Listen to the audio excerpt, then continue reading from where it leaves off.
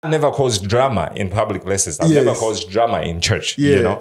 But that day I stood up while the prophet was there. His assistant was there. Justice Hala was there. Yeah. I stood up and I went to him and told him, and I went in front and told them, I said, you need to repent. You did that? Yeah, in church.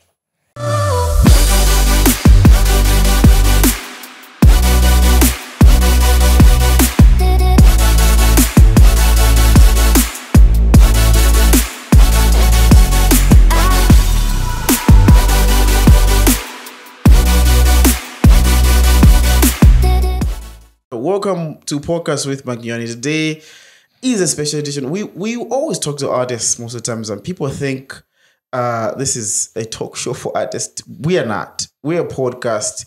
We have so many views about different people, but we also share our thoughts about different things. And today, I'm so excited. Why am I excited? Because I'm going to talk about theology and so forth. Because, I did theology apparently somewhere. So I have a few interests in the church, theology, and stuff that happens around the spirituality of people. So today I have a special guest. Welcome, Protasio, right? Protasio.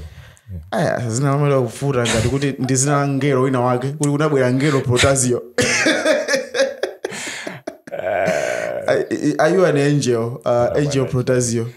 It's I think the other name is David. It has a similar meaning. It means chosen one or beloved. Yeah. So, but then, well, there are so many Davids. Yeah. I would rather be Protasio. Hey, because Protasio is special, man. Like I saw it and didn't kind of vote. That's why I had saved you in my number. Right. So I met him a while ago, right? When I had a platform called Spirituals, we were putting music for Christians in Malawi. I've been in the space doing a couple of stuff. So that time, he was he has been a writer for a long time. So he was writing for the platform, sharing his insights. So we met, and because his name was difficult to save, I just sent him. Writer. But welcome, man. You're based now because I thought you're based in Lilongwe. Yeah. But you're based, I think, everywhere now, eh? No, Lilongwe and Blantyre. Lilongwe and Blantyre. Yeah. So you navigate through these ones. Yeah. Yeah. But I think, let's talk about your story, man. If you go on Facebook right now and you try to search his name, you're going to find him everywhere. I even asked my wife, because my wife was asking, like, hey, yes, this person, he comes with interesting content. Oh. Yambili. Okay. Like, I said, how does the guy write? Okay. That hurts. But I said, how, tell me about your writing story, man, because I said, you write a lot with good English. And with good English. And it's fast. Oh, well. What's the story about around this writing thing? There was a time that I was struggling a lot with suicide thoughts. After everything that I went through, I didn't have any person that I would talk to or that would care to listen. Yeah. So the only way to handle the pain was I started writing my story, stuff that was happening to me, stuff that I experienced. So after I started writing, and then I would send to people, a few people, the stuff that I've written that day, and say, okay, well, can you check this? And then they'll be like, well, you have inspired me. Oh, can you start? Can you also write about this? So they would come up with a topic, and then I'll think about it and write something out of it. And then people started saying, oh, well, okay, can you also talk about this? And then, it became a norm now. It's something that I'm used to. Wow, man, you're a good writer, say. Let me say it here. You're a good writer. You should feel it. Come on, I do self now. But you're a good writer. But I wasn't trained Amazon cause I thought I was only helping, like I've seen that. It happens a lot, and then there are also people that think when you have written something, let's say Facebook status, there are people that think you're attacking them. You're attacking them. Yeah, Malawi is quite a small place, and when everything you can say will build into something else. So like they say, the dog that barks most is the one that is hit. For me, I call you the Facebook therapist, Because if there's an issue, come on, I say, do you know what you write? If you can compile all your comments, you can have your own my Facebook journey. Yes. But then I look at it as one way of also helping myself to heal from certain things that I went through. Yeah. Because when someone says, okay, they share a problem, like, okay, how can we solve this problem? Yeah. And then I sit down and ask myself, okay, if I was going through this situation, what would I say to myself, or how would I handle the situation? So, and then you share your thoughts, and then people be like, oh, well, are you a therapist? Are you this? Are you that? I'm like, okay, I'm only trying to, you know, relate with a person and see how best can I handle the situation, and then share my thoughts. You have never thought of doing therapy sessions with people? I do therapy sessions with people. Oh, wow. Yeah, I'm a counselor, and that's what I mostly do.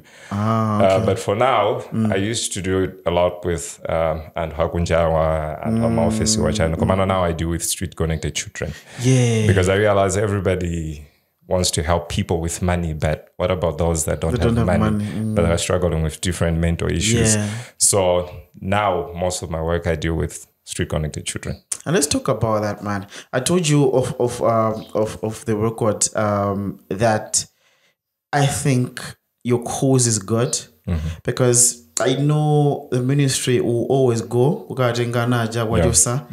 then sometimes when you remove right? And in Blanta right now, there are stories that if you don't lock your car, if you're driving, they can even beat you up and stuff. There is a need to intervene in this area. I think people would, sometimes I feel like even in the robbery that is happening, most of them are coming from there because they're neglected rather, and people don't want to have a conversation about that.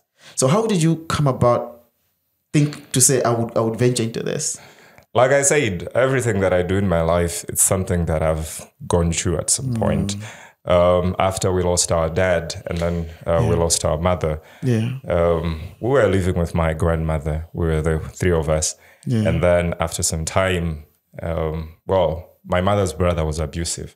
Was an abusive man. You could beat us for no reason. I was about to eat 2 minutes so that pushed us to go into the streets, because we're like, okay, yes, we have shelter, but there's no love here. You know, there is no love here. So we would go into the streets, and then we met also people that were gurus in the streets, you know, like that were used to that life. And then, little by little, we joined them. We became part of the gang, and then we started doing weird stuff and all. And then most of them today, I hear some are serving life sentences. Wow. I say it is God's grace that saved some of us to be where we are today. We have broken into people's homes before. Wow. We have stabbed people before. Not we. Let me say I have broken into people's homes before. I have stabbed people before. You see, I have stolen from people before. I would find a man sleeping somewhere there, and then unyamula katundu ake seuja sazi ndikela so muna kugulisa business malonda ina ake unyamula katundu seuja, you go there, and then they won't even, the time they are waking up, you're gone, you're far gone, right? So after I got saved from that life, I remember there was also a time where I was working as a houseboy. I was somewhere around 8. What? Yeah. Come on. I see. Your story is crazy. So my boss asked me a question to say, what do you want to do when you grow up? And I say, I want to help a lot of people. Yeah. So I was like, it can never happen. I was like, I can do this, That time, but then life was hard because before I started staying with that guy, I was staying with my uncle. Yeah. And then for school, I would move from State House to Chipasola on foot every day, like walk every day, going to school. You get tired, with that life, and you're like, better the streets, the stuff that was happening in the streets. So after that, everything that I went through, to me, I took that as a school of life. So whatever that I've gone through, let me help other people that they should never find themselves in such situations. Now, for kids that are in streets, I always say most people talk about street kids, but they don't give them a chance to speak about themselves. That's the thing. We call them thugs, we call them this, we call them that. But if you talk with them, you find out that they are friendly people. You know, that they just need love. They just need someone to listen to them. They just need somebody to fight for them. And using my experience, I say, okay, I'm going to reach out to these people and make sure that they shouldn't spend all their lives in streets. That one day they can also be doing the stuff that I do. So it's not only street kids that I deal with. I also deal with prisoners. I also go around prisons and then reach out to people in prison, because I was like, okay, if my friends had someone to speak for them, if my friends had someone to be there for them, they couldn't have ended up in prison. So how do I save now the ones that are in prison? How do I make sure that when they get out, they are normal people, they don't get involved in the same stuff that they used to do? So I say, okay, let me also start reaching out to them. People that would not pay you anything for helping them, you know? And yeah, that's been my journey. It's a crazy one. I don't know. I've struggled in my life, but not to a point that I was in the streets. I know I've done awkward stuff in my early years of being alive. But yeah, that was crazy, man. That was really crazy. So how did you move up from there? You did school somewhere, and then okay. So this was the funny thing that was happening. Someone would pick us up. And then so, okay, I'm going to be staying with you guys. After some time, either you find an abusive person in the house, or that person will pass on. So after our dad passed, we were staying with our mother and our grandmother. Then our mother passed. Then we were staying with our grandmother. Then our grandmother passed. So it was year after year, something weird was happening, you know. And then there was a time where they just said, okay, I'm now attending Gawa. You know, that Anatigawa, you know, I stayed with my uncle and his wife. Well, the same abusive life continued, you know, like he would beat you for no reason. If I say I miss my brother, he would beat me up. And I would say, okay, let me just go back to the streets. Right? I remember there was a day where the wife would send me in the morning to go fetch for firewood and stuff like that. And then there was a day where a guard caught me and then went to his boss and said, okay, I found this guy stealing. And I was like, no, I stopped stealing. You know, I no longer do that. And then he had to beat me up like, oh, wow. I thought my auntie had been beaten up, and then, wow, to her it was good news. Okay. So I don't know if I was wanted where I was staying. You don't feel that love. You don't feel wanted. Do I belong here or not? So, and then, well, she decided also, I don't know how to put it. I mean, she wanted transport to because her husband was in Lilongwe, and then we were staying in Mzuzu, so she wanted transport. As a way of getting her transport, she didn't wait for her husband to send her transport. She had to go to somebody's house and then got a loan and said, okay, I'm going to leave the house in your hands. So I'll give you, when the day I'll give you the money, then I'll get the house.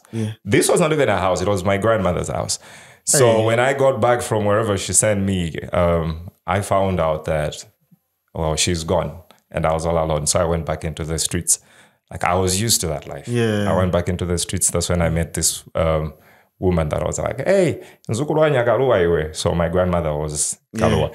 And then I was like, yeah. So what are you doing? So I explained. And then she took me to her house. And then after that, that's when she sent me to Lilongwe. I started now living with my grandmother, my other grandmother. That's how I got out of that life. Wow, crazy, man. So you got here, you continued with school? I continued with school. Now went to box 2 after that. I applied for college. Of course, that college was hard. That life was too hard. One person would come and say, "Okay, and then it was even big people. You know, like they are big people. Maybe at some point we'll talk about it. Yeah, we'll talk about it. I've seen them going around telling people to apply for their scholarships. And they'll tell me, okay, I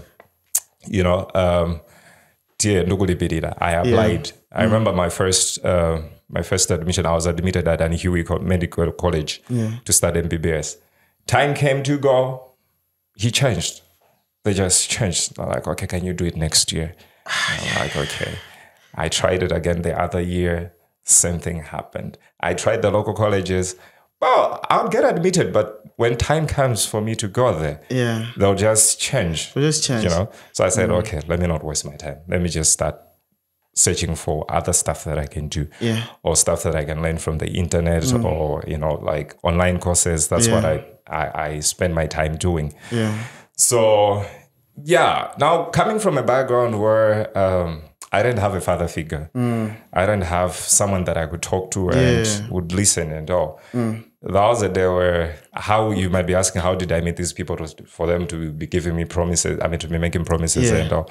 There was a time where I saw the guy on TV and I'm like, okay, you're saying, okay, God has taught me this. And then you would speak into people. And then I'm like, I want to be like this guy. You know? You get the inspiration. I want to be like this guy. So I asked around and said, okay, where do these guys meet? And then they said, oh, well, he's holding a crusade at Masinta. And I said, okay, sure. I think I have to go there on Sunday. So I went there on Sunday. And then to me, that time it was, okay, this is speed. This is God's grace. Because I got connected to them so fast. You know, that they were telling me, but at the end of the day, they would change. They wouldn't do it. But we'll get to that. We'll get to that. I'm also interested with your story because there's so many exciting things. So I want to highlight one thing that happened. There's a guy in Liwonde, my hometown, Malawi, who did this other speech in English. Lawrence. Yes. I didn't Lawrence William. Yes. And you guys went there to support the person. So when I saw that, I felt like, because I was not in that school where that guy was, but I was in a different school. And I remember there was a time that when I 20, school yose, and they needed someone to give a prayer. At the time, I said, the only prayer that I knew was the English prayer. Then I used to be and I got notification and people were talking about me, people were like, whatever. And when I saw that, I was like, I think it's an accident like that. But the opportunity of social media now, that now brings these things to light of what is happening in those spots is what interested me. And you made the guy, I saw the whole man, I was like, I just want to do some more food. It's not a good place. Not a good place at all. You wouldn't want even to sleep there for 2 days, not even a day. Because you're looking at the kind of potential, right? But you're looking at where the challenges, the person that is first saying. And specifically for a boy child, right? For a boy child, you're always neglected because the messaging is always the girl child. So you were like, okay, so where do I fit in if this happens to me? Well, after I visited, I didn't know what to expect because looking from whatever that was posted on social media, on Zodiac, I was like, okay. When I saw him speaking, giving his speech, it reminded me of the younger me that had potential, that was intelligent, but there was no person that could say, okay, we'll continue supporting this kid. We'll do something about this kid. You know, there were places where I would go and then Kabanga and Dagatulo, stuff like that. And then people would clap hands like, oh, you're a hero. I would act. And then people would be like, oh yeah, this guy is cool. But then who is going to support me? So when I saw him, I'm like, this is the younger version of me. And I don't want him to struggle like the way I struggle. So because of whatever that I went through, I take that as a learning point to say, okay, nobody is supposed to go through the stuff that I went through. So I said, okay, I'm going to visit this guy. And I know there are a lot of people that are like, oh, people just say that on social media, but they don't visit. So the next day I went there and then I met the school guys and then I met the parents. Then, we talked about it. And then, our relationship is still good. Cool, man. I'm happy that you did that because I think that guy would have an opportunity. The exposure that you can give him. Sometimes it's not even about the money. It's about the exposure, the hope. To say that whatever that happens, I'm going to probably get people who gonna look, who can hear my story. And they're like, you talk of school fees, Huvuta, and then guys coming in. I've remembered. A while ago, when I was in college, I was struggling. I have a crazy story about struggle at school fees. And I remember going to a prophet that in animation. There's a guy called Prophet Favor. Who's Zone. That guy. So that guy was like, matandiza fancy. So is it a vuta? Kuti abandene my graduate.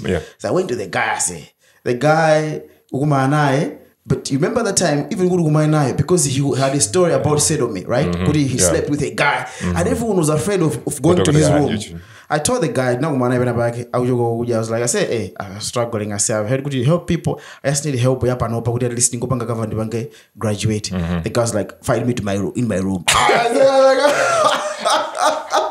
Dude, you mentioned your room. Okay, but I had tried winner. I so I was like, hey, I said, I'm going to go for Daja and just hear the story. When I went there, I found another guy, a friend, a guy that was also a student there. Nice right? When I went, I know people could have even because of whatever. I was like, I hear the stories, man. But for me, let me tell you my story. I need money. It was like, okay, fine. So yeah, I can help you. These people, these prophets. Instead of just helping you, yes, do Tandiza. They will start telling you stories of how they have helped other people. Thousands. I've helped thousands. I've helped and I was there listening. I think that represents Tandiza. Can I go? But I'm not going to help you now because I need to know what am I getting out of this. Like, is the guy talking about Sedomi? I was like, no, I'm not going to do this. But so my sister then was like, "Asiniji manga." So if anyone who is willing to buy at a grudge manga, and then they can pay, they can give them money. Yeah. School. I was like, "Asiniji manga." Oh, manga. Okay, fine. I need it because I have people that I help in different places. I'm gonna give them in the next. Yeah. The guy is here. They stop answering my calls via I think most of them behave that way. I mean, like, why are you even? I still don't get it till today. Because when people ask me to say, okay, they said describe your story in three words, I would say, it's a story of pain, perseverance, forgiveness. Yeah, sometimes you move on, but when you see them on TV, that I've heard and gone through, and then when you see those people on TV, you're like, what is this? You get? Let me just share with you my story that side. That was a time where I say, okay, the same guys. Well, it's a famous family in Malawi anyway, the Bushiris. Yeah. I remember that time it first started in MCB building. He called me in Flant, and then he gave me a prophecy. They called it a prophecy anyway. He gave me a prophecy, and then they told me, he was like, you're a brilliant kid. We are going to send you to China. God wants you to go to China. You're going to study in China, stuff like that. Wow. I got excited. Coming from it's happening. Whatever that I'm like, this story will be the most inspiring story on earth. Because they're coming from the streets. China. I texted his wife, talk that time. I texted his wife. She was like, oh yeah, I'll talk to him. I say, okay, I've applied to Catholic University. Let me just go there. Yeah. And then you say, oh, I will talk to him. I got blocked. What? And it took me about like 2 years, I think, couldn't do better with church. And then I was like, okay, maybe this time around. I met the brother. He said, okay, you do this thing again. And then I started applying again. Yeah. And the thing with me was wherever I applied, I applied computer science, and then they also taught, they sent me the email now to, my application fee and my documents up. Yeah. I taught them. And then the brother was like, what? That's Otis? No, Mishek. Mishek, okay. So I started... I borrowed money. I paid for. I remember it was about $350. No, $380. Somewhere there.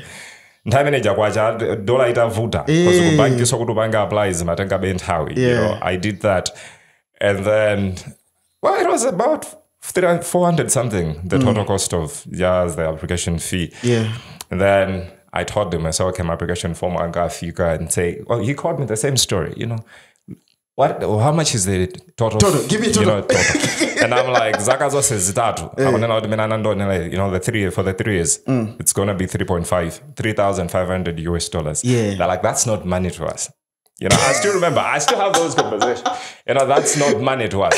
We'll give it to you. And that's the crazy part about the claims. I'm like, I don't need you to tell me. God, thank you. Oh my gosh. And then the forms came in, and then I got a call from DHL. I went to take my forms, and then they said, okay, I texted him. I said, the forms are here. He's like, oh, praise God. What's next? I'm like, what do you call it? Visa. Yes. So, Masukana Atadusa, you know. And this is 2 years after the betrayal. Yes. Okay.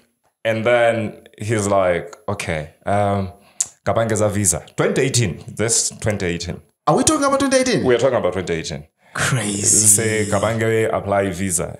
I went there and I found no that seka because I'm a seka but the Chinese embassy can go you know they go to there. They're like, but for you we are going to do it for you. We don't know why, but we're going to do it for you. What? So I did that. 2 days later it came out. Like I told them, I said the visa is here. Dude, are you talking about Chinese embassy? Yes.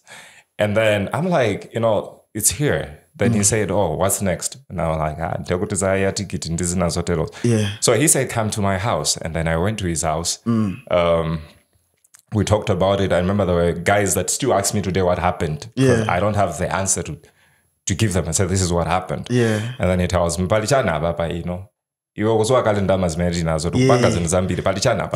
and in my heart, I'm like, God, you have reconnected me to the source of money. Know? And then I went back home excited. He told me, okay, text me on Monday. We're going to sort your money issues by Monday. And then I went home excited. I started telling people, you know, I'm leaving. I'm leaving. And then he's like, yeah, you're going to leave on Friday. You know, so I'll make sure that I should send you the money before Friday. Yeah. Monday, I visited him again. He said, okay, can I get this in Kwaja? And then we made those calculations. And then he's like, okay, Wednesday, we'll sort this out. I'll send someone on Wednesday since I'm going out. And I'm like, yeah, God, this is it, you know. But do you know the whole person that you have about to you know, I went home, started giving out stuff. I took all my clothes, I gave to Pleasant. I said, okay, God has blessed me, you know.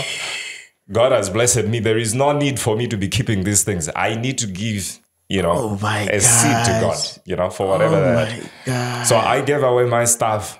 And then I Wednesday came, I texted him and say, okay, you didn't answer. Thursday, I texted him and say, okay, let me talk to Duncan. I've forgotten his name, not Duncan.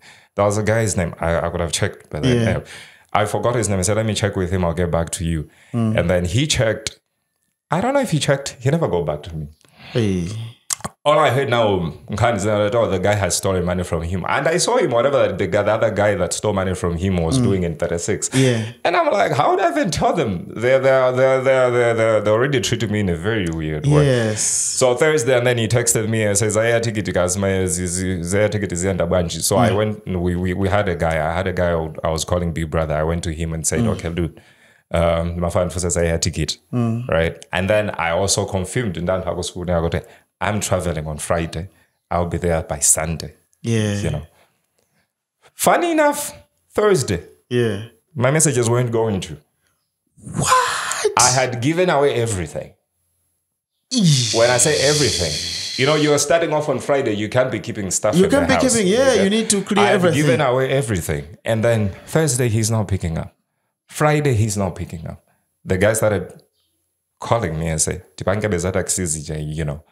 And I'm telling this professor, I say, my professor, I know I've been giving a lot of excuses, but just give me a few more days to sort this thing out. And then Saturday came, long story short, Saturday came, still not answering. So on Sunday, I walked on foot from Area 36, St. John's, to Area 47. Church. Where not church, his house, somewhere close to ABC. Yes. I walked on foot, and then sadly the the gatekeeper told me and said, "Okay, madala sako kumalanda to meeting." So I texted him on another number that I got from another person and say, "Dad, Chabuno 1,000 kwacha." You know how we respect them as fathers. Yes. And then Chabuno 1,000 kwacha, and then he says, "Sorry, I'm busy. I'm in a meeting." And then it started raining. I remember. Started raining. I'm like, Dad, can you just send me 1,000? We say transport and the other one I'll use it for food. Yes. Because I haven't been eating. You know, I gave away all my stuff and I had to sell some stuff to pay for a few things, the loans that you were taking. Yeah. You know, and then he says, don't worry, my dear, God will provide. Trust me. Oh my God. That's crazy. See, I looked as if I was the greatest fool on earth that day. How have I allowed them to betray me again and again and again and again, and I'm still trusting them? You know, I went back home, walked on foot, went home, and then the next day he sent a text that said, "You should come tomorrow, man." I mean, Mazuaka, he said, "You should come tomorrow." I went there the next day. He didn't say anything serious. He just took the driver, say, down. There are funny stories about the Bushiris on how they treat people and how they have, because your story is a story that you can say here, but there are so many people that have been betrayed in terms of trust. And they, I know this is my first time to say it. Because I had an interview with Transworld Radio. They asked me certain questions and I'm like, I can't keep on running away from these questions forever. Yes, you can't. I need to tell people what happened. Because it's the truth, you have your emails, you have stuff.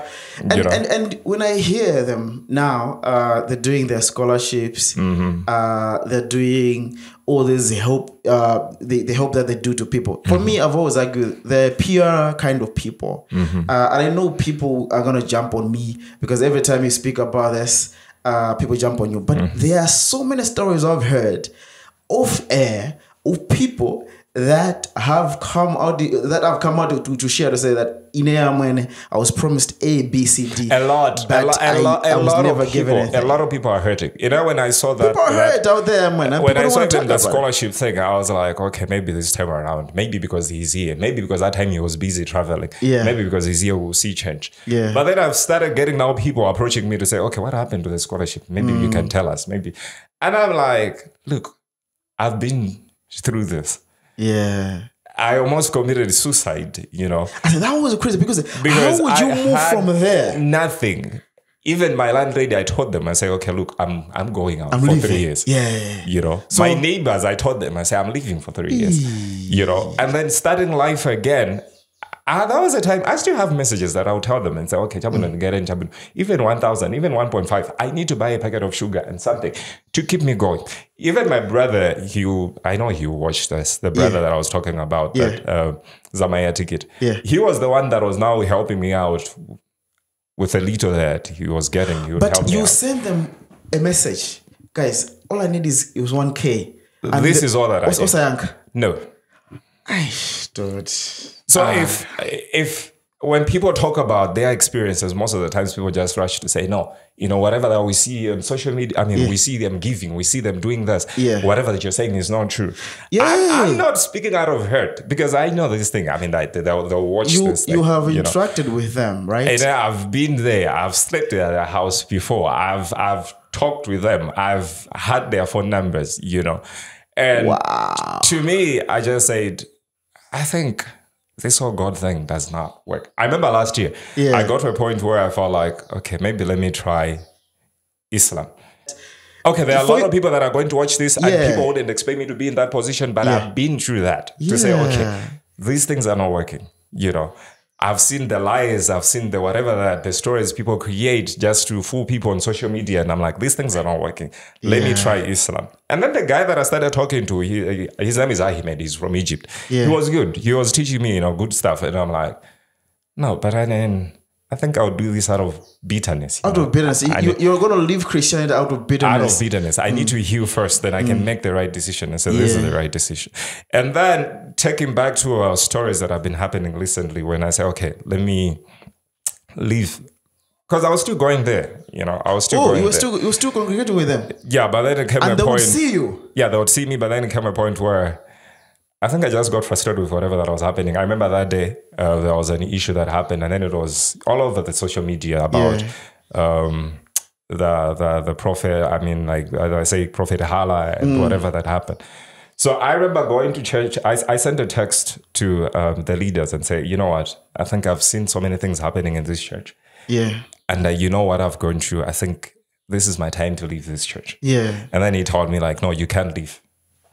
Why? You know, so I went there the next day and say, okay, why don't you want me to leave? You know, and then he says, no, because this is not the time for you to leave. But then there were a lot of things that I wasn't agreeing with, not just the promises, but there were a lot of things like, you know, how people are taught to give money so that God should bless them. Stuff like that. Dude, man, I always think that's a scam, man. I don't think God is waiting for my money for me to be blessed. I don't think so. You did not pay any money for God to create you. Why should you pay money for him to bless you with something? Man. I get my cash and I don't do that. And the Bible says by stripes we are healed. But then you find people saying, if you want to be healed, give a seed, 100,000. If you want to be healed, give a seed, 1 million. Is it for what? Is it for what? Because if the healing then was given for free. Vain. Yeah, but he died in vain. Because he died in vain. Man. So there were those things concerning seed issues. There were the issue of fatherhood where you have to act as if to glorify one man wherever you go. I mean, if you go somewhere and then you don't mention the name of someone, it'll look as if you're not following. You're rebellious in a way that you don't understand the power that. To me, all that was awkward. That was awkward. That was awkward. It was more like, okay, is this a church? And I would see how when someone leaves, how they got treated. I've seen him. If you leave, okay, I did theology. In theology, we classify a congregation where one person becomes the head and everything is centered on them. Is centered on their brand or everything. We call it a cult. People don't want to say it. People don't want to talk about that. People don't want to say that if a church is based on one person, if you cannot stand out if one person dies today, if you cannot stand out if one person says, okay, guys, it's into this year, that is a cult, is not a church at all. Imagine, okay, even forget about me, but there are videos on social media. You can just search pastor so and so got cursed, but you'll find bishop so and so after they left, they got cursed. If somebody leaves, I remember that I saw a video that really touched me and said there was a pastor that went to the big guy and said, okay, Papa, I feel like God has told me that I should start my own ministry. You're respecting him as your spiritual father. And then the answer that he gave, even live broadcasting. Live broadcast. And then he says, I cursed him. What? I told him, I said, where was God all along? And I'm looking at that and I'm like, a guy can curse someone? And you're cursing someone for telling you that they are going to start God's work, to continue God's work somewhere. What kind of life is that? Man, you can't leave a car. That's the thing, man. And then going back to my story, I remember that Sunday I went there and then I told them, I say, if I'm going to be in church today, something weird will happen. Then they say, no, you'll still be in the church. So I told this guy, I said, okay, I'll be in the church. So I remember I got in church and then they started leading this thing. Stuff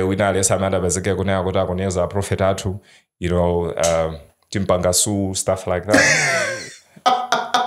And for the first time, I've never caused drama in public places. I've never caused drama in church, But that day I stood up while the prophet was there. His assistant was there. Justice Hala was there. I stood up and I went to him and told him, I went in front and told them, I said, you need to repent. You did that? Yeah, in church. And I don't know what came over me that day. Dude, I see that was some boldness, I see. It is the craziest day of my life. I should be honest with you. Because I stood up and then I went there and this guy kept on talking. I respected the man. He was a great man. Sadly, he passed on. He was a great, great man that I respected. But, and then I'm looking at these younger ones that they can call him the uncle and all. They're using him to threaten the whole congregation, God's people. And then he comes and says, this ABCD. And I'm like, no, don't do that. Don't do that. You need to repent. You went to Bushiri Life and you told him. No, he was not there. He was still in South Africa. It was the Justice Hala. So Justice was there. So you spoke to Justice? Yes, I told him. I said, you need to repent. Oh my God, man. That was some boldness, I say. And then this guy comes, they work with big guys. This guy comes and I told him, I said, God will kill you if you dare touch me. So the bouncer was coming to, bring order. Now, this was the crazy part. I left my wallet in church. I left my house keys in church. Yeah. And then I left, when I left the building, that's when I came to my senses. I'm like, what happened? I'm outside that place and then I'm like, what happened? And then I prayed a prayer because I noticed, okay, I don't have my keys. I don't have my wallet. So what should I do? I said, God, if you're the one that made me say that. Because, before that, I told them as well. One thing that I told them was, if you think I'm lying, watch what will happen. Your brother will be arrested. He got arrested the next day. That's when you hear that on Monday he was caught by police, was that? And then they arrested him. Yeah. And then I got Kunseo. I said, God, if you're the one that made me say that, can you please send someone to pick me up? And then this guy comes and says, where are you going? I'm like, in area 36. Yeah. Just after I finished the prayer, soon after I finished the prayer, he comes and says, where are you going? I said, in 36. I said, let me drop you home. So he dropped me home. The other things followed later. And then I heard that, people started, to other people you were a hero, for standing up for whatever nonsense that was happening. Yeah. To other people, you were this rebellious person. Yes. And then I heard that they gave me 30 days to leave. The church? Yeah. So you had the big man gave me 30 days to leave. And that was the crazy part. Yeah. That was the crazy part. I was like, okay. And I knew people that were clapping hands. I thought they were my friends, but then they were supporting that. They started clapping hands and all. People are so broke. Just need a connection, man. The same day, I'm being told I'm going to run mad. Or they told you that you're going to get mad. People were these leaders were sending me all sorts of crazy things. Sending you? I got texts from South Africa. I was getting texts from Malawi. I was getting texts from Zimbabwe. I was getting texts. It was. So people can do that. That's torture, right? And then they're telling me, oh, you're gonna rot. You're gonna go through whatever. People will stab you till you die and stuff like that. And I'm like, dude, I say, do you have those messages? I say. You'd keep them in the email. God has saved me from the streets. I've been a street kid before. I've gone through worse. You cannot tell me now that you have the power to kill me. So when I heard about the 30 days, I said, look, 30 days is a long time. Give me 2 weeks. If you're really a prophet, give me 2 weeks. If I don't die in 2 weeks, then we'll see who is right or who is wrong. But the thing is, why should you die? You were never created by man. You were created by, in this context, God. So, the next day, and then I got this message. I said, you've been summoned for disciplinary hearing. I asked, who is going to discipline me? Because this issue happened, the people that were involved in the issue were the ones that were giving out commands. In an institution, if something happens, and then you cannot be the one cheering. You can share that. You cannot be the one giving out commands like, the disciplinary meeting should be like this and that. You are supposed to be sat down somewhere because you're also involved in the whole stuff. So I'm like, okay, who is going to do this? And then they say, we'll send someone who's going to, the National Advisory Council, they call it the National Advisory Council, yes. We'll sit you down and then you should talk. So I said, okay, you tell them. If they are ready for me to share whatever that I know about the church, then we can continue this. So you say, okay, fine, I'm going to come, but I'm going to come, but this is what I'll do. I'll share the content. I'll share the experiences. And then, they were like, okay, basi, stuff like that. And I'm like, well, things are not supposed to be happening like this. So leaving was the hardest thing, because to be honest with you, there are a lot of people that look up to me. I know maybe you have said there are a lot of people that look up to me spiritual wise, there are a lot of people. But I got to a point where I didn't even know who I was. I was so lost. There were days I would wake up. I know most people would say these are made up stories, but there are days I would wake up and then I'd find blood on my shirt. Stains of blood on my shirt. There are people that are close to me, they know. There are days when I'm traveling, I would feel like the car is gonna overturn. There were days that I would wake up and see blood stains on the floor and all stuff. Weird stuff were happening. And that 30 days that I was taught, it was the hardest 30 days of my life. And then months later, I heard there was also another tweaks that was given. There was a service that was done. There was a slot that was brought. It said this slot will follow all our enemies. But I was never the enemy. Oh my God, man. It was hard for me to say God. For the first time I taught myself, I said God does not exist. Come on. And it's not a long time ago. It's 2020 going to now 2021. And how would you believe God if the people that you look up to, they turn against you and they speak curses of you dying? Come on. You didn't go there. So when all these things were happening and I'm like, why did I get myself involved in this? Because, I lost friends, real friends that were there for me without praising them, glorifying them and all. And then I would go back to those friends. I remember there was a lady. That lady told me, she was the very first lady that told me. Back then, she said she was from Pole. And then she said, Protasio, you have been my friend for a very long time. Yeah. But the path that you're taking is the wrong path for you. You will find out one day, but it might be too late. Too late, yeah. But I'm glad it was not too late. Yeah. You know? So stuff like that happened. And then when I left and then I started checking these things, that's when I said, okay, the stuff that I used to hear about these people. Yeah. We were the very people that would say, no, you are lying, you know, you are sent by the devil. But now I've experienced them firsthand. And then I'm like, so all do you that. know how crazy it is? Do you know how crazy this story is? Because you see, I know, and I'll go back to the description of a cult. The description of a cult is that members will fight no matter what. They fight no matter what. For the leader. Because they see the leader as a supreme being to an extent. And it's all about the leader. And moments when you see people being so strong and doing whatever they want to do and attack people, you just know this is it, man. So you see, on social media, we're looking at a guy that the guys that have presented themselves as, you know, angels, you know, angels, investors, and all those things. But behind closed doors, I'm like, why do we get treated this way? You know, because I know there are a lot of guys that I left with, they went back because, you know, money, stuff like that. I told you that people are so broke, right? And most of the times when people go to these prophets and they are so close to them, they are these foot soldiers who do some weird stuff. Yeah. It's all about the money. Give these guys money. They can't go there, man. But then once you get closer, and I always believe, I say, God will always make a way for you. If you're really close with God, He's going to make a way for you to leave certain places. But I've realized people do love money a lot. You know, like guys that would speak out, oh, you know, that is an evil card. That is this, that. They are back there now today. They're the same guys. They are the same guys that after watching this will come attacking us and say, oh, blah, blah, blah, no, blah, they'll blah, jump blah, on blah, it. blah, They'll blah. jump on it. But the thing is... But truth be told... Truth be told. Most people follow prophets not because they're seeking God, but because of money.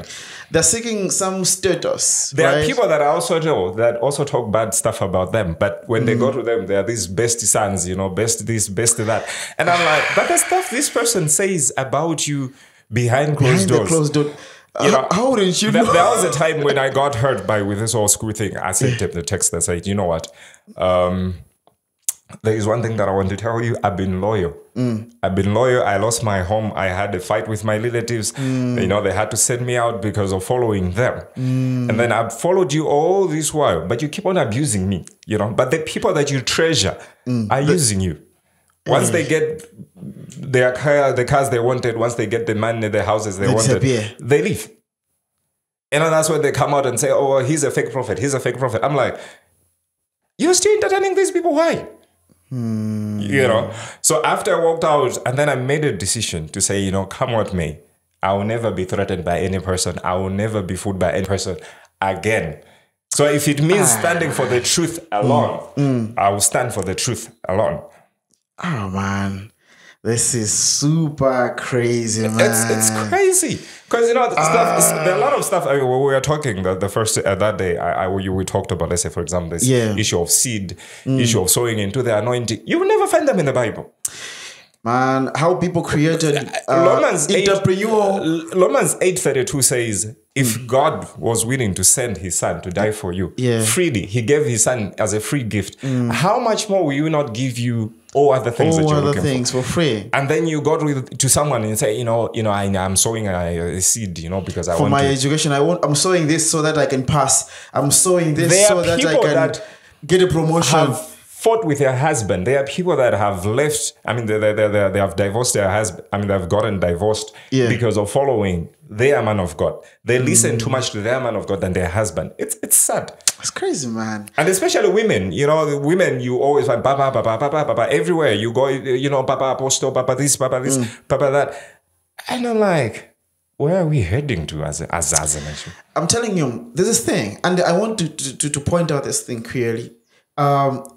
Every time a court is operating, there's always a heavy defense. And people don't know that you are brainwashed when you are there.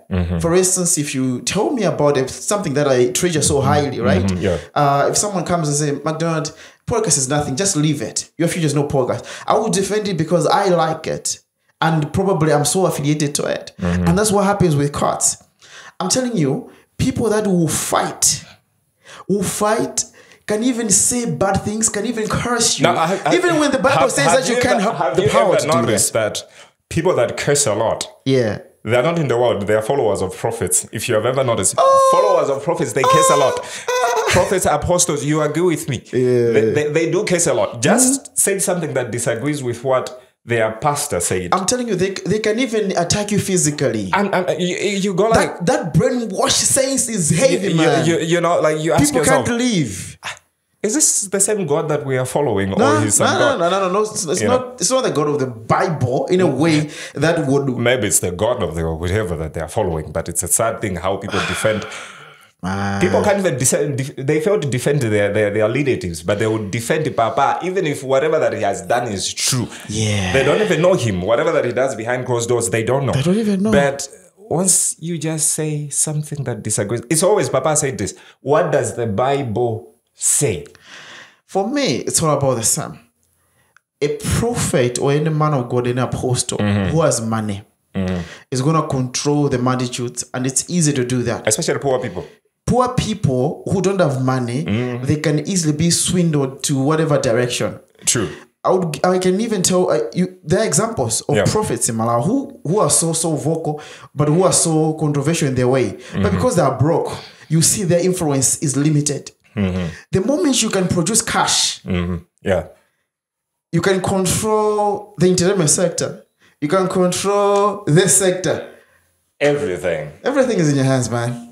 Anyway, let's move on this one, man. Let's move on this one because I want to talk more about what happens in the church. People talking, man. People talking. I've been in church for a long time. I got abused in the church. The stories you're talking about, there are stories that you get everywhere. There are stories of people promising. There are stories of people that don't care about you, but want more from you. I have those stories. But why is it, would you see, for now, as far as I know, if you go in countries like German, you find the old people around are the ones that are going to church. In most of these countries, young people, there's a mass exodus of young people from the church. There is a mass exodus. Why do you think this is the case now? When the church is not celebrated, when they are celebrated prophets who can see your house and who can see the details. But why are people living in their large numbers, and specifically young people? Today, I feel like the COVID pandemic, opened a lot of people's eyes. That the people that were following were not the people that they imagined them to be. The COVID, I mean, that time most people were at home. Every Sunday, most of us were at home. There were very few people that were gathering in churches. I mean, maybe our mother churches, but these Pentecostal churches, there were very few people that were gathering in churches like that. And then I feel like the way the so-called generals and the so-called big men of God, the so-called major prophet, the way they handled the pandemic. Because for someone that tells you all the time, like, I'm a general, I'm a major, I'm with this. And then the way they were so much afraid of COVID. You'd ask yourself questions. Is this the same man that, And then that's when also I think it opened people's eyes when it comes to issues to do with money, because, the people now had a chance to spend money the way they want to spend, not just giving to some church, to some person somewhere. There were other priorities, there were competing other priorities. And then after that, I feel like also apart from that, there was also a time during that time. I'm not sure about the Presbyterian churches, but I'll focus on the churches that I know that I've been in these Pentecostal hyped up churches. And to me, it was crazy when I would see certain things. Like, for example, Sunday comes and then this guy is not even preaching anywhere. Everybody's at home. And then they're saying, everybody should send in their seed, their tithe, their offerings. Remember, for the house of the Lord to have something. Like, there's no church, but you want me to pay. What am I paying for? To give But something. Probably because running costs. That's the other part. But then one thing that I've noticed that has been a major problem is the issues of abuse in churches. Men of God asking young girls to sleep with them. even asking, they are gays as well, that, they put on a suit, they act as if they are prophets, but they are gays. I've heard stories like that where people are being asked to sleep with a guy. Even if it is not in the church. In the church. And the question is always, I'm not going to jump in that story because of other things, but you wonder, right? You wonder that the benchmark is the Bible. The Bible has this direction, and you are pushing me towards this direction, and you wonder what is happening. The moment you just sign an alarm to say, you're taken as a hurter. You're taken as a rebellious. Most people these days don't read their Bibles, especially young people. That's why they are easily convinced. They're easily manipulated, because we have ladies that say stuff like, "Oh, he told me, I'll be anointed after sleeping with him." Like, what sort of nonsense is that? I hear about the Kasongo guy who slept with a woman who's getting married, and then the question is, and I know stories, man, of a man of God who was a pastor, senior pastor, impregnated the praise team leader. I'm like, that guy I see was throwing prophecies like nobody's business. Okay, when it comes to prophecy, the church is crazy. When it comes to prophecy, people forget one thing. Prophecy is a gift, right? It's a gift of prophecy. When I give you a gift, I don't control how you use it. You can use it whatever time you want to use it, right? Whether you would use it for your own benefit, whether you use it to save other people, it's your choice, right? It's possible to sleep with someone somewhere and then go and prophesy. Because it's a gift. Yeah, sometimes I don't even think it's a gift, I think it's calculated most. The second part that got me so confused is the stuff that happens. Not everything we hear comes from God. Most of these things, they come from WhatsApp, Facebook information, whatever you share. Because if I search for your name and say McDonald John somewhere, and then I'll get the detail, something that maybe you posted 10 years ago. I have a story, right? I have a story. You can have all your details because of social media. You have your details elsewhere. And it's easy for me to tell you. The way I was talking to you, say, I know you talk about mental health issues. If I was a prophet here, I would be like, okay, Protasio, I know you have a gift. You have a hand that will take you for it. You have reminded me my first prophecy that I got in church. So I sent him a text the previous night and said, okay, look, I applied for some universities, so I'm praying for financial breakthrough. So I attached my name, and then the next day he calls me and says, "Your name is Protasio." And I'm like, that was the first time, the last prophecy I ever got from that was the first, and then your name is Protasio. But then I was broken. I was broke. You were looking so I didn't have a choice. You were like, yes, this is me. Yes, it's Protasio. And then you say you've been praying for the salvation of your family. I'm like, I don't think that's true. I don't think I've been praying for the salvation of my family. They are crazy, Yes. But because now he's a big guy and the whole is packed. Come on, it's a huge entertainment. You need to comply. Yes, Papa. And then he says, okay, you want to go to China. I'm like, I already sent that message. I've sent the message last night. That was a message I sent. And then you want to go to China. It's your heart desire. I'm like, yes. I'm going to do everything for you. We should meet tomorrow. So when the whole plan crashed, I didn't blame God, because I knew stuff were not right from the beginning. Come on, that was a red flag, man. So for me, as a young person, I hear someone that say, okay, looking at a person that says he represents God, and then all I hear is this weird stuff. I'm not gonna stay in the church. No, you can't. You can't. Some of us, if it's and I've seen that with girls. Like, you'll be asking now, okay, why are girls leaving the church? Because there are so many girls that have been asked out by the same people. I've heard about that, man. There are guys that their girlfriends. Heard about that. There are guys that their girlfriends have been asked out by the same people. So when you look at all those issues, you're like, this is the reason why a lot of people are leaving. Man, this is crazy, man. And the church, and all these stories, it makes so many people. And I think I'm thinking about the mass exodus of people leaving the church. It's because of how entertainment has come through, how it's not about the passion of people. No. It's not about the ministry of Isaiah, where I take care of Amos, rather the elderly and the widow and stuff. It's not about that. It's about people, specific people who have privileges to see the amount of money that is coming in the account, getting more richer and richer, while other people suffer. I don't get it. And I don't get it. And I always say this. I don't get it to see that people, we hear stories of when the churches are making these big mansions, when the mission of the church is liberation. The funny thing now, they also have the boldness to tell you, the courage to tell you, I say, sow a seed so that God should bless you. With the little that you're remaining with. And then they have all these verses they use to... It doesn't have ever sowed a seed because... Does not take it. So, good. In fact, the church didn't because of so when I was suffering, my face. I know if that pastor is gonna look at that, he's gonna be fine out. But yeah, I can say it. I have ever sowed a seed that time. I said, with the struggles that I had, I sowed a seed, thinking good as mafuta anga na do school anga take, and no, it never worked. The person who helped me, shout out to Lady called Twambi. She gave me an opportunity to do survey, which helped me to finish my score. But I have made people who made promises, and what you're saying is true of the realities. And I'm saying this: if people would come out today, I'm saying you're welcome to this podcast. If you want to have a conversation of the betrayals of what happened to you, this is where you come. Because I feel like we need to have these conversations to warn people that are having a lot of expectations and later on are going to lose everything.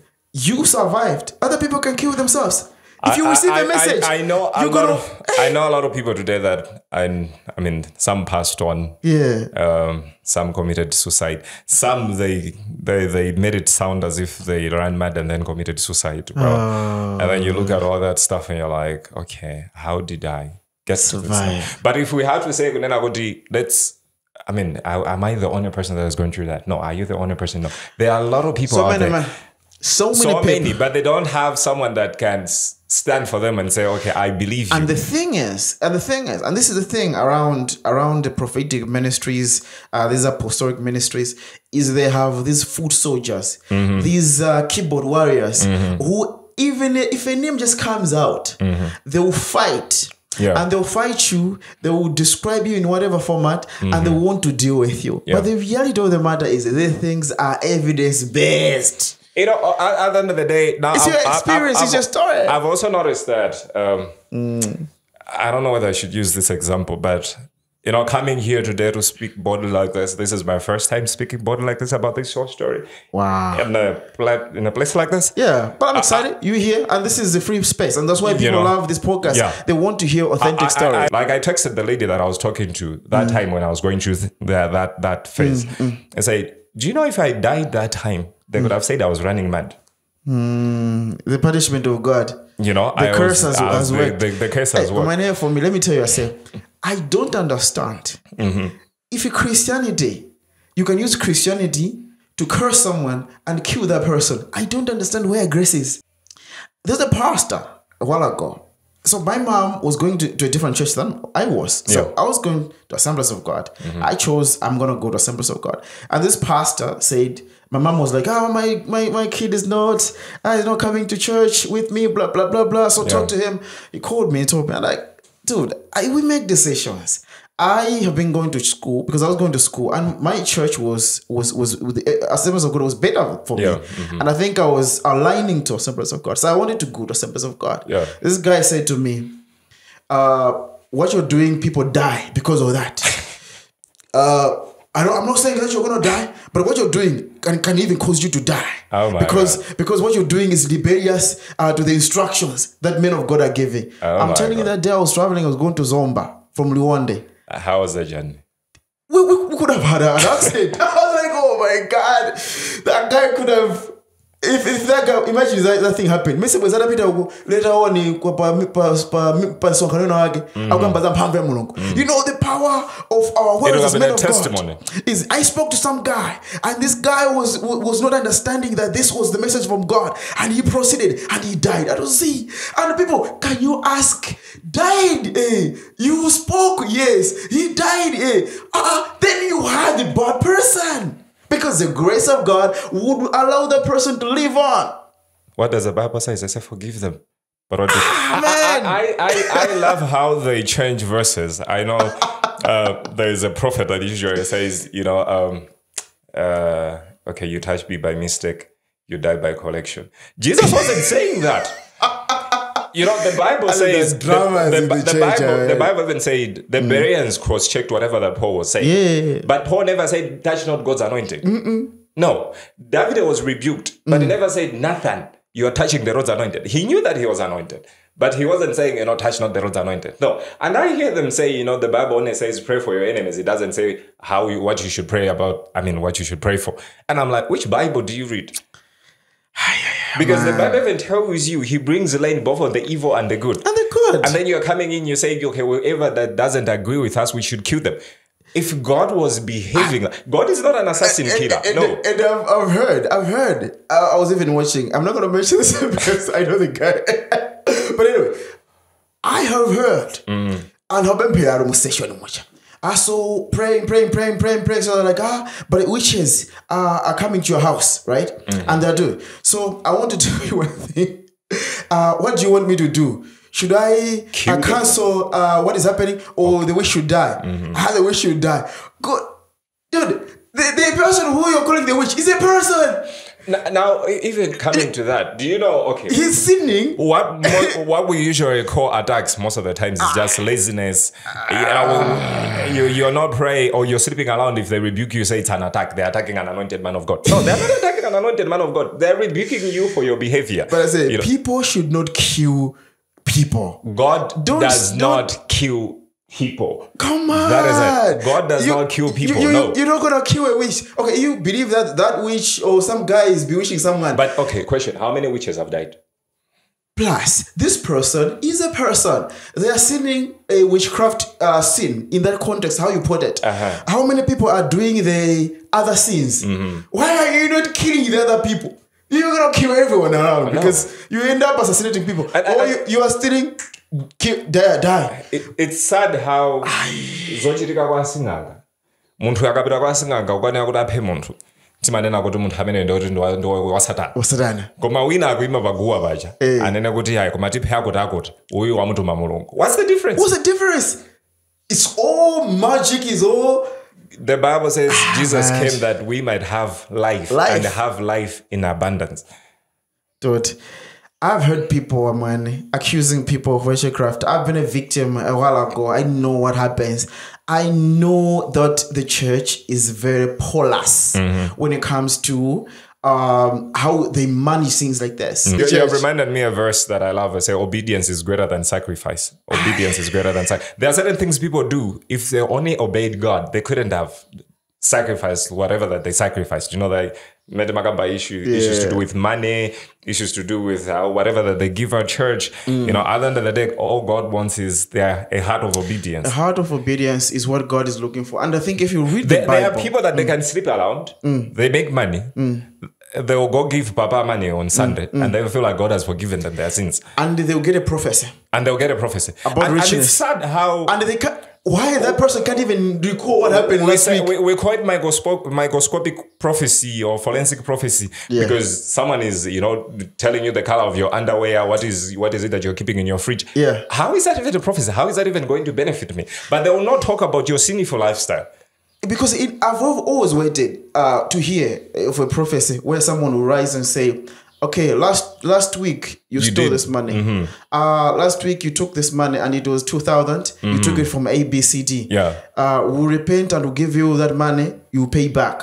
That's how God is going to correct you. I've never heard that prophecy. The prophecies that are microscopic, forensic, FBI-related prophecies are always talking about either food that you eat. Telling someone about the color of the underwear.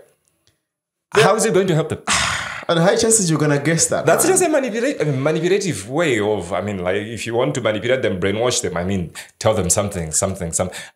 I see some professors and you're like, oh, so hey, I see you in your fridge. Yes, in your fridge there is, oil. Dude, everybody can do that. Everybody can guess what is in the fridge. Like, oh, in your fridge, I see margarine. Like, seriously. And then you go home. I received a prophecy from Papa today. What was the prophecy? He taught me the color of my underwear. Okay. What does it do? Nothing about your sinful lifestyle. Nothing about whatever that you do behind closed doors. And that's why sin is going deeper. It's going crazy these days. Yeah. While men of God who are celebrated are also being celebrated more and more. And the question is, why do people that are even there who are they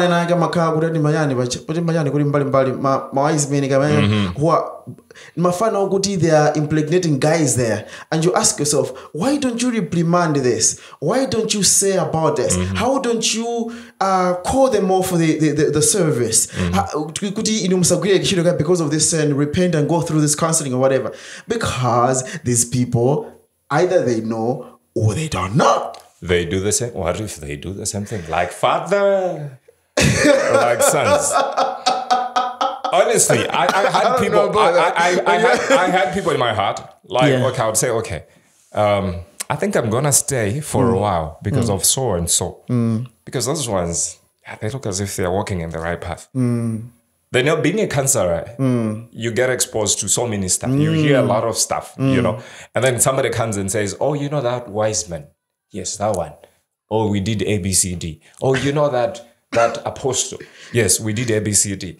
And you're like, oh, so it explains it. Why they don't have that energy or to rebuke their big man? Because they are all doing the same thing. Because they do crazy stuff. Man, I know some of my evidence can betray other people in terms of because of how I've accessed some information. But I'm going to leave it there. But all I'm saying is there are so many people who have been betrayed, who have been abused, who have gone through so much in the church and they're silent about it. They are passing through so many things. There are women who have met men of God who have abused them and they didn't tell their husbands. There are men who have given the money they are supposed to invest on Talking about women and husbands, there is one thing that I've noticed. There are so many marriages that, especially in the prophetic circles, that are not working, not because... maybe they're not praying a lot or whatever, but because of certain things that maybe the wife is doing with the spiritual father. I know issues like those where the wife is sleeping with the spiritual father and then stuff just stopped working. Because, when those guys are sleeping with you, they're not just doing it in the physical. It's deeper than the physical pressure that they get. It's spiritual. There's stuff that, the occultic stuff that happens, like the spirits that gets transferred there. All these data things that gets transferred. You go innocently asking for help. They sleep with you. You wonder why stuff has just stopped working. It is crazy, man, how a woman who has a husband is in the same church, goes to the man of God, I want this. And how will that man of God how will that husband also allows their wife to go and meet the man of God on their own? I'm the prince of my house. Tell me, come on. If you don't tell me. We are in a generation where it is easy to trust a gynecologist with your wife than to trust a prophet with your wife. You can leave a gynecologist to meet your wife, whether it's the whole day. You can meet her. But you can't even trust a prophet with even your girlfriend. They say, okay, maybe this is just a girlfriend. Maybe they'll behave. You hear weird stuff. I've been there. I was in a relationship. My ex. It was a 4 days relationship. What? 4 days. Yeah. She got a prophecy to say, okay, that guy, they told her, I'm a Satanist. And I'm like, okay, let me ask you a few questions. Yeah. Talking about killing people, what do I tell you? You tell me not to be killing people. Talking about forgiveness, what do I tell you? Yeah. You tell me to be forgiving people. How am I a Satanist? The person that is telling you that I'm a Satanist is the one that tells you that, if someone is against you, it doesn't matter whether it's your father, pray against them, they should die. And between me and that person, who is a Satanist? Stuff like that. And I'm like, you don't see the big picture. It's not me that they are looking for. They are looking for you so that they should use you. And then at the end of the day, you come and say, oh, I never knew. But you knew what you were doing. For me, I always say this.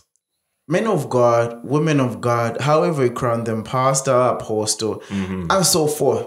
These people are people. They are human beings. Like all of us. They sin just like everyone. People sin, people repent. People have, when you have a conviction to repent, it means that something is working inside of you. But some of these guys, they have mastered the art of sinning continuously.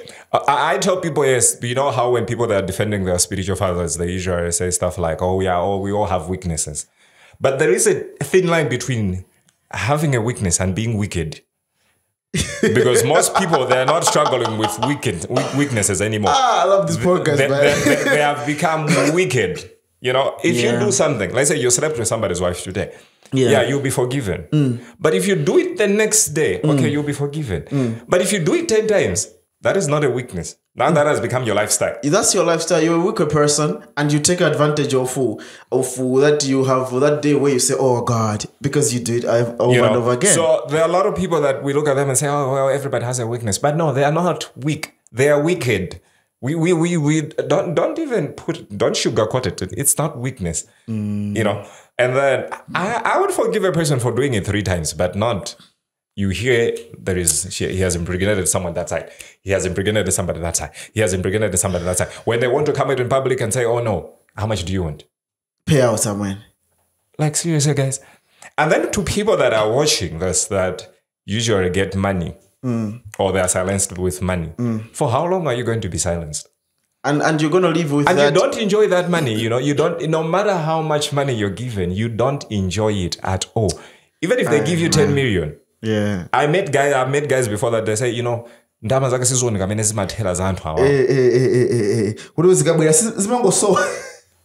it's crazy, man. It's crazy how in the church, in the ministries, things are happening. There are crazy stuff, and we are here watching. And I'm telling you, when young people who are now free-minded, because there was a time when you don't have these conversations. Now people are having these conversations. The social media, you are seeing so many things. Young people are saying, we can't do this. This is going to take us back. Let us have the qualities of being a human being. Let's have Ubuntu and live. And that's what is happening. And it's a danger to Christianity. It's a danger to every religion because of how we have allowed most of these things to happen. My position around this is always the same. People need to tell their stories. Tell your story about the abuse. Tell your story about all this that you've experienced. Every time I see our brother Pempelo Mpande sharing stories, and I know there are people that say, oh, they are made up stories, you know. But to me, that has experienced a lot, and I know a lot that is happening around behind closed doors. I'm like, I'm looking for a day where even people will start sharing their issues that they experienced, the stuff that experienced in churches. And do names as well. And the stuff that experienced in churches. Because that's most of those stories, they're only focusing on the relationship stuff. But what about church stuff? And here, Podcast with Magnoni, we're going to have these stories. Because I'm telling you, people are coming. I have people who are coming to tell their stories about church, about the abuse, about their lies, about things. We need to have a conversation about them. And I know, I'm not sure how my pastor is going to look at this, but I know that by telling these stories, we are trying our best to contribute to the sanity. In the church. Because we don't have to live in a life that is so fake every time. Where we praise people, but we know that stuff is happening and it's crazy We see a lot of people drinking. We see a lot of people and we go like, oh, we don't hear out their stories. And I avoid just judging a person. You need to hear the stories, man. Hear what they have gone through. You know, like for me, there was a time where I was even tempted. I said, maybe let me just start drinking. Those are people that drink. Well, there is nothing wrong with that. Now, for a person like me, that a lot of people look up to. I've heard you. Yeah, you have heard me. Yeah, I've heard you. For a person like me, that a lot of people look up to get to that point. Now, in Chichewa, they say, what about Now, I'm thinking, people that went through this stuff out there, how are they handling their pain? How are they handling their threats? How they're dealing with their pain? Because some of them, they've gone in the streets. Some of them, they're doing crazy stuff because they have seen so much worse. Because if you say you're representing God, you hear God every second. And then you come and sleep with me and dump me. And then you're It like, raises a lot of questions. Yeah, that's a lot of question, man. There's a lot of question, man. Let's maybe in the end, let's finish it on money, man. Africans were poor. We should be honest. Most Africans are poor. Yeah. Most of the people that are getting rich are people that are coming from different places. Yeah. And they come with good models. In Malawi, we're poorer because of obvious reasons. We have politics to blame. We have ourselves to blame. Yeah. And we have the church to blame. And I put this without fear to say that the church, to an extent, specifically the modern church, has contributed to some poor decisions of people because of how people, every time it is about developing a church's agenda and not themselves and not their relatives. We have good communities within churches, but we have bad communities within families and even relatives. And to another nabajibale, anayambana, because of church. But kuchalishi alimaguru amena mapita every Saturday. So they contribute more to the church than they would do pachibale pao to grow people. So pachibale pao mwana wanta akusoa fees, but kuchechi as a group they are putting money together and they are paying for someone. I have said this in private, and this is my first time saying it. The church has contributed to one of the craziest setup of people, and specifically Africans. How would you look at church and money and how people that are poor continue being poor in most scenarios while there are very effective people in church? Oh wow. So they're continuing to be poor, yet there are faithful people in church. Very faithful. How would you expect a man to live a productive life when whatever that he works from Monday to Sunday or Monday to Saturday, and then let's say he gets paid on Saturday. On Sunday, Papa is demanding seed for what? Tithe.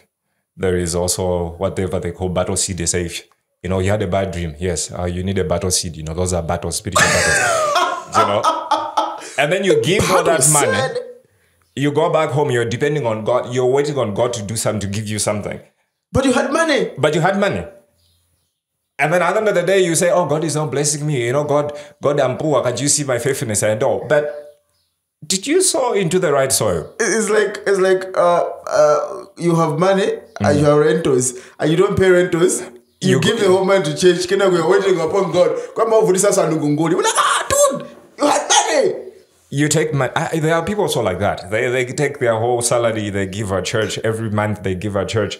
And I'm giving all my salary for the whole year. I'm like, dude, but why are you begging us? And then the sad part is the motive behind the giving. Because they're not giving because they love giving. They're giving because someone has taught them and say, if you give 1,000, you get 2,000. Or if you give 100,000, you get 200,000. Yeah, it's like as if God is a vending machine or something. Aviator. It's like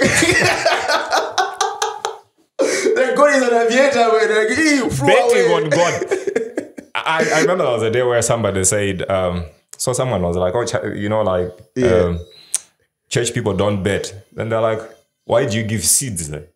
It's a bet. It's a bet. Because you say, okay, I'm giving this because I'm expecting You expect something. But God doesn't work that way. In churches, there are people that are lacking school fees. That are whatever. But people would not say, today, Magosana, 10 tipelekeni kuti wina samna abe fizi muno. A kind fees. But what does the Bible say? The early church, they were sharing whatever that they had. That was a culture, They were sharing. That was a culture. But today they can't share in church because in church there is no camera. They need to call Times guys. They need to call Zodiac guys. They need to call whoever so that they should see. These ones, they give a lot. But the crazy thing is, there are people there. I'm not so feezy. A lot of them. There are people there that are sleeping hungry. A lot of them. I might wonder. But you are taking it and you're going out there for the sake of the PR. And before I forget, as we were concluding, the other part that touches me most is most churches are promoting a spirit of laziness. Yeah. What do you do? I'm a prayer warrior. Okay, it's good to pray. It's good to pray. They go to church, shout, I receive. Yeah. They go home, fold their hands, sit, waiting for God to bless them. How is God going to bless you? Because there are these miracles that have been coined, like the miracle, the way the miracle money is coined, the way the miracle, I think it's just miracle money, miracle jobs and whatever. I never applied for it. Then I just got a call. You applied and you have a job. I never, I wasn't expecting any money. And then I just received money like 2 million from an unknown number. I don't even know what happened. People think that is going to happen, and that creates laziness, man. A lot of people are lazy people today. They're struggling because of believing stuff like that. You go to church from morning to evening. I receive Sunday, Monday you're back for another service. You rest Tuesday, Wednesday they are calling you for another service. Thursday they are telling you midweek service. Friday they are telling you an overnight. How are you going to be a productive citizen if you spend all your days in church? But I've always argued against that. I'm like, okay, we need to have an arrangement. We need to be productive. If you go in the countries where people are productive, they don't do that. You know, Africa is the sad part. That's why Africa is so poor. We pray a lot. We have a lot of prayer warriors than any other continent. Prayer warriors who don't work. We are the poorest. Man. You talk of Nigeria. Now, even it's easy nowadays, even if you don't have anything to do, you just visit a certain, you hear, oh, Apitaka Congo or Apitaka Nigeria. They come back, oh, God has spoken to me, I need to open a ministry there. It's a business now. It's a business. Because how to be rich. Their business is to get you to enroll in that course and make money. Not the content. No. And the same thing with the church scam. Because then for me, I look at the scam. If you look at the Ponzi scam, the area ones, and all the scams that are gone, and the church scams that have been there, you see what happens here is a lot of scam. The scam, man. So this scam will take you as well from that point A, right? To give you the first thing. But money, hey, this is going to work. But at the end of the day, no, it's not going to work. Because and for you to make money, you just have to do the same. And the challenge is, you are left alone. You start calling them. They don't pick up. Hey, man. When they need money, they'll call for physical money. When you need money, we'll pray for you. It's sad. Hey, I'll just pray for you, man. I don't have anything. It is well. It is well. Good guys, if you can organize money for a simple arrangement, good guys, hey, we have something happening. We need to have this event. Okay, we need 10 million. I'll give 1. I'll give 3. What if a brother or a sister is in need? Can't you do the same? They don't. Because I feel like the church has departed and it's all about the agenda of promoting some specific people. There are some churches that are doing good. This is why you have some, there are churches that are doing good. Yeah. This is why you also have a lot of churches today that they're still renting buildings. You know, they're still praying in renting buildings. You know, they haven't built their own.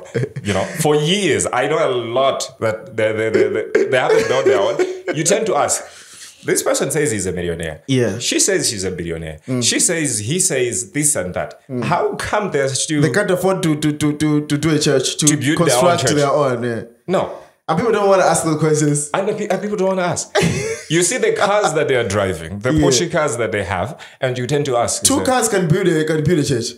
Even one. You can. But then when it comes to building, they'll be calling poor people somewhere. Yet they're the same people that front around and say, okay, we are the richest, we are this and that. But when it comes to building, or it comes let's say buy a tent, they'll be calling out poor people, you know. The money that they have worked hard for. Man.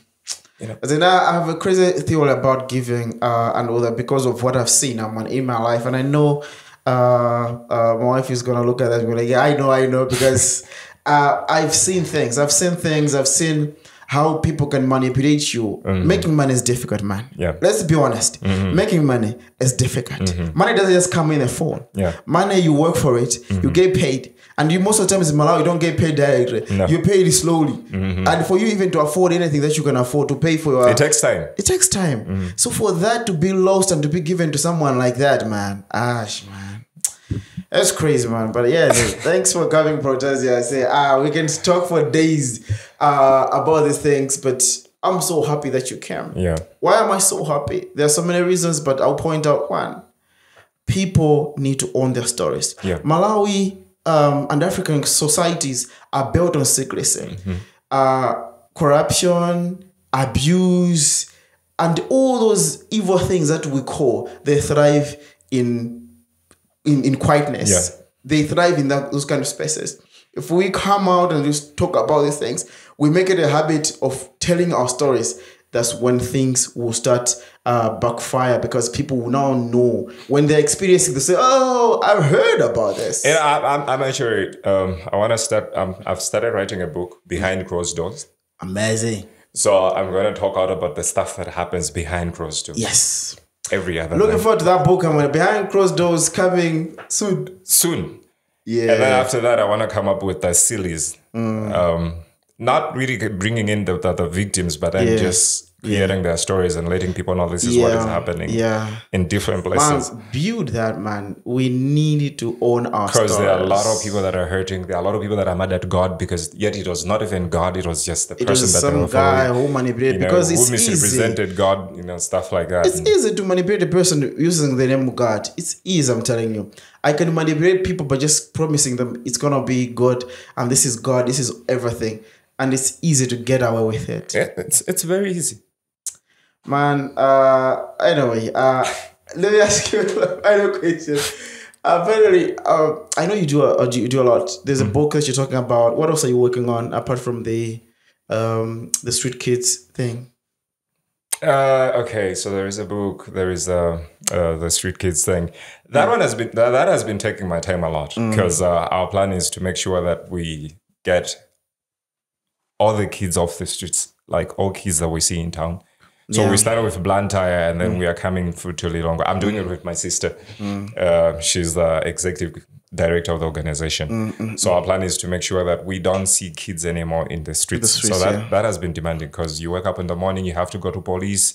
Someone has been arrested, stuff like that. So many things. And the other thing that I want to do as soon before the year ends is I want to start something bigger for guys that are in prison. I want to come up with something bigger for guys that are in prison. I think about the guys who are there.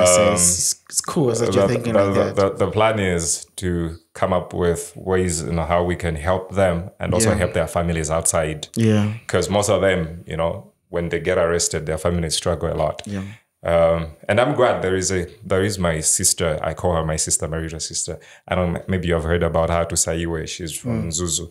She volunteered to be adopting the younger ones. She's a great woman. She's a great woman. I want to meet her for a podcast. She volunteered. I think I should go to Zuzu sometime. She volunteered to be supporting the babies. So I said, okay, my side, I think I want to be supporting the ones that are in secondary school, the ones that are going to college. So when these guys are coming out of prison, they shouldn't be struggling. They shouldn't start struggling with depression because of whatever that they find at home. Because they found that there's nothing was there. So, plus they put their families at risk. Yeah, that's that. Otherwise, I think those are the major things that I've been working on this year. Cool. So your the movement that you have of rescuing street kids. Yeah. How can people come in and support? Well, okay. We just started because Biomir was just all of meeting them, feeding them. But then we sat down and said, okay, feeding them is not enough. It's more like we are feeding thugs. Yeah, you have to be strategic about it. We have to come up with ways that we're going to help them to get off streets and then also to live as responsible citizens. Yeah. So there is a lot that happens because we meet their families, we see what is it that pushed them to the streets, and then we have to solve that as well. We have to help the family as well. So it's the other part that we are working on, the part that we're working on right now is to find houses as safe homes. Because the safe homes that are there right now, the safe homes that I know in Blantyre, most of them, when you send kids there, they run away. So I'm trying to come up with, to find houses that I can use as safe homes. Yeah. And then for those that need to go to school, we can send them to school. For those that need vocational training, they should be trained. So that's huge, I say. Do you know that's where development is, I say? Yeah. If we can't help those guys, we'll be struggling with a lot of crime issues in the country. It starts with helping those little ones. It starts with helping them, giving them an option, making them feel that I can do this, and after this, I can get something. So for now, like for every weekend, like today I was supposed to meet them in the morning. Every weekend we meet about like 100 kids, somewhere 80.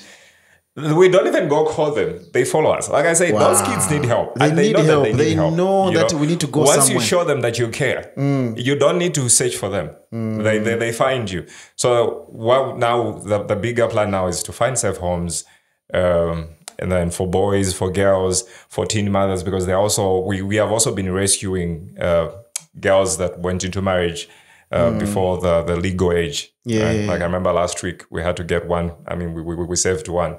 She was 16. She got married forcibly, of course, because of whatever that her stepfather did. So we had to go get her. But now, after getting her, where are we going to keep her? That's the thing. Because we can't just also leave her. Yeah, you can't leave her, man. So I'm trying to find houses so we can also be keeping the teen mothers until they find. Do a website, have those ideas in one place. Push that thing, man. Yeah. Because for me, I feel like that's where development is. That's where transformation is. You've been you come from the streets, you understand what happens there. Yeah. If you'd get that strategic, there's a program on Transworld. I think they say and Sharkwood. There is I think there's a center in the US where they receive people, they give them shelter, they give them food or whatever. The Dream Center. Yeah. I've always wanted. That was what good idea. I read a book about the guy that gave me that energy to say, okay, I think I can do this. It's a good thing, man. They call it the church that never sleeps. Like it yes, opens the church that never sleeps. The church that never sleeps. Yeah. Yes, 24/7. And then I looked at it and said, okay, this is what I have. I've been willing to. I've been having that heart, to do the same thing. Yeah. To have a place where if someone gets chased at night, where can they go? Where can they go? I remember in the previous church where I left, because I was the chairman for prison ministry. I was the head for prison ministry. The sad thing that I mean, something that used to crush my heart a lot was to see a person, let's say 3 o'clock in the evening. He comes at church and then the people at church tell him and say, you can't sleep here. You can't stay here. So we'll get phone calls from police and say, you know. So I look at stuff like that. I say, if the church does not even want to accommodate people like us, who is going to accommodate them? Who is going to help them? So I said, okay. The other part when I was talking about safe homes and then in prison, I want to have a place where those guys also can say, okay, if they don't have anywhere to go, come over. They can come over. You have proper security. You have everything. Proper security. If they need training, special trainings, we'll train them, stuff like that. And then when they know that I can leave my own, I can do it on my own. You can help them really to integrate in the community better. Yeah. Oh my God, man. I'm so happy. And I'm saying, get a website, man. Have those ideas there. The meetings that you are doing. Document those kind of stories. People need to hear those. I'm passionate about specifically street kids. I've never been on the streets, but I know a place. Sometimes when you are all alone, without help, without anything, there are dark days that you can have in life, and you really need somewhere where you can go. And church is not a place where you can go at night. They're gonna chase you. I'm telling you. They'll take you actually as a thief. As a thief. And they can even beat you up. The security can beat you up. Churches are not built like that. So we need to find places where people can feel safe in a way that they will be received with God's love. They will have a conversation with someone who understands and a counselor who understands. But also it is designed to understand people that are coming from that kind of abusive place. So lastly, man, how do you want people to remember your ass? I mean, you're doing so many things, but also I know you're going to do a lot. But how would you want people to remember your ass in life? Your legacy. How do you want to be crafted? One wise man taught me, he said, the best legacy you should ever leave is not the legacy for people. It's the legacy in people. Legacy for people is the buildings that you might leave for them, the buildings that you say, oh, that's his building, that used to be his building, you know. But the legacy in people is, I'm alive today because of that person. I believe God today because of that person. You know, I'm strong today because of that person. I almost gave up, but that person believed in me. I want people to remember me as that person that they could run to at every hour, no matter what they were going through. That person that was there for them, in spite of whatever that they were dealing with. You know, I want to be that person that when people look at me and they say, that guy was hope. When you look at you meet him, you'd find hope. Even when you have lost hope, you'd still find hope. And I want to be that person that they will look to and say, he was our father, he was our friend, he was our brother. He was that person that was everything we needed him to be. But when it comes to how also I live my life, I don't live my life chasing after net worth. I live my life chasing after life worth. How do I live with people? Not what have I left for people.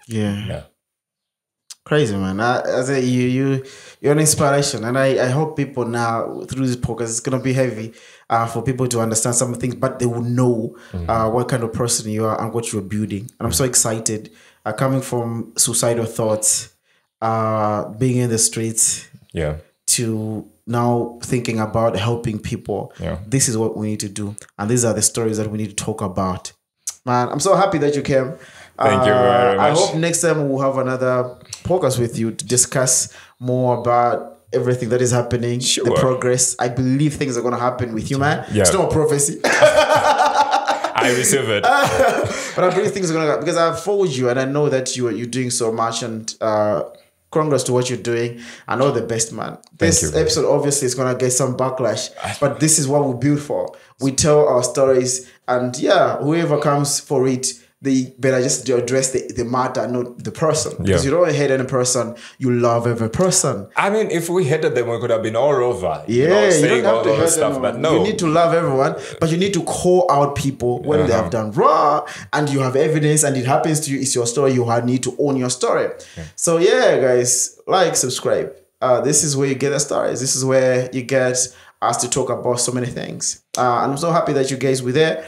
Until next time, just make sure you stick around, invite people, make it a habit that this is going to be your space for all stories, Malawi, Africa, globally. We're talking about stuff, and this is a podcast for that. Until next time, my name is McDonald. Protasio. See you on the next one. See you.